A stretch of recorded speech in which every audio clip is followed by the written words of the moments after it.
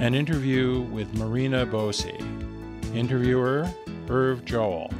Recorded October 10th, 2003, during the 115th AES Convention, New York. I think I got nominated for president, so that was 98, 99 when I became president of the Audio Engineering Society. And it was a great ride. Yeah. That's wonderful. And then soon after that, you changed jobs?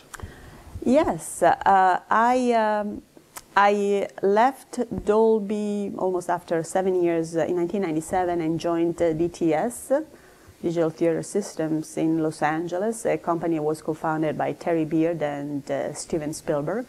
I worked there for about 3 years or so, and now I'm currently Chief Technology Officer for MPEG LA, which is a company that specializes in licensing of multimedia technology.